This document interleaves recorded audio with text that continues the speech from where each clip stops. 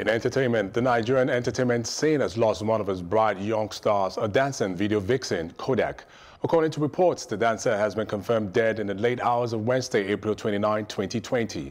Kodak allegedly died as a result of electrocution while charging a phone at a home Ace video director Clarence Peters in Omole Estate, Lagos.